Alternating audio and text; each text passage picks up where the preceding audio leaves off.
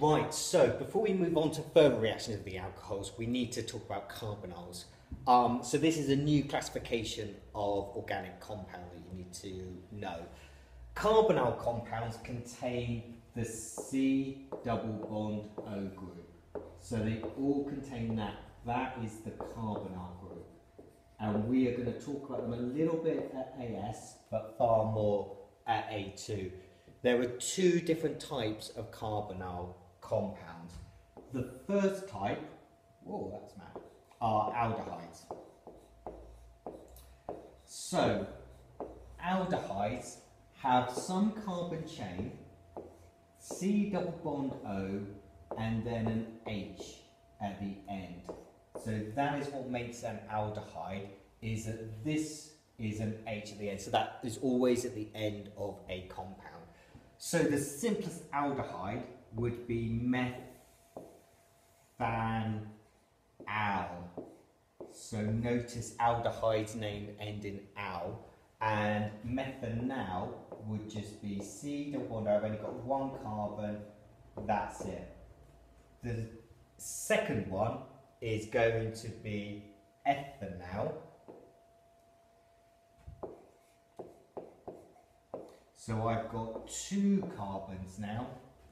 So it's going to be CH3 and then C double bond O and then an H on the end, like so. So you can see how it works.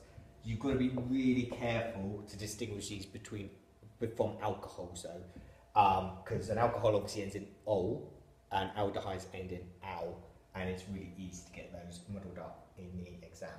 So, and they go on propanal, butanal, and so on, quite easy.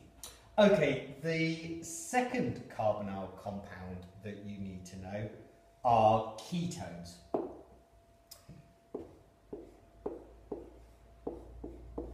So, a ketone contains the carbonyl group, but on either side contains a carbon atom.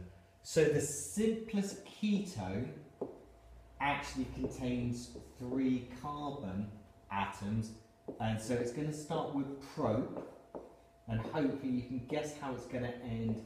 It's going to be propanone. Now, with ketones you need to think, do I need a number to tell me where that carbonyl is? For this one, no.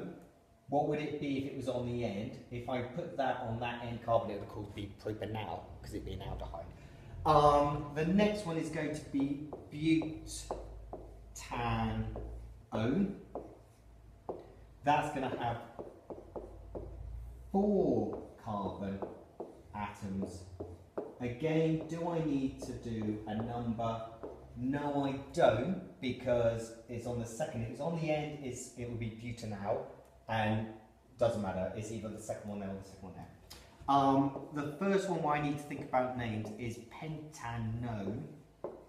Pentanone is going to have 5 carbons, so it could be this guy here, CH2, CH2,